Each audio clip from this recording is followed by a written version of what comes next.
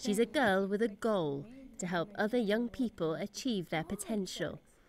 Asha Abbas built a website which allows teenagers to ask questions about health, relationships, drugs and alcohol. So the questions can be seen, but their names or your name won't be seen. The queries are published anonymously, and volunteer doctors and social workers give answers within a few days. Here in Tanzania, we don't have that tradition of, for example, having boyfriends. It's a normal thing, but no parent will accept that. So what if I have, and I can tell my mom, but I can go to our routine and ask what's the effect, what I should do, what are my limits. Asha built the website herself after learning coding from a project to get girls into computers. Asha's success is still the exception, not the rule. It's still unusual for young women in Tanzania to work in technology. But as the internet becomes more available, some, like Asha, are realizing the opportunities that a skill such as coding can bring.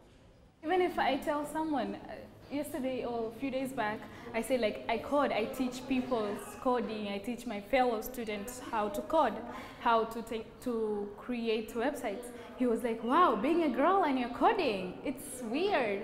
So I was like, why? It's like that. It's like that. Any girls are very leaving themselves behind in science and technology here in Tanzania. So I'd like to emphasize them to join, and it's really amazing being in a computer and science stuff.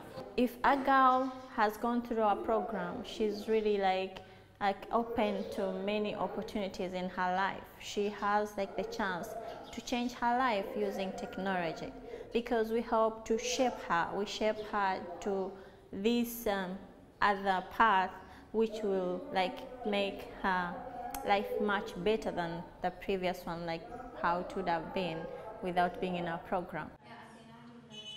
Asha also organises seminars for teenagers to come face-to-face with experts and discuss personal issues.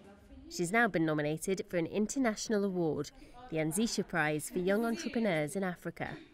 Seriously, the first time when she said that she was selected, we were all going crazy. Like, oh my God, like it was all of us who were going there. We were very proud of her, hugging her, everything. We were very happy, and we wish her to win this because it was her dream to reach here. Asha believes that by giving young people better information, she can stop them making bad decisions. And her dream is to help many more people achieve theirs. Lucy Taylor, CCTV, Dar es Salaam, Tanzania.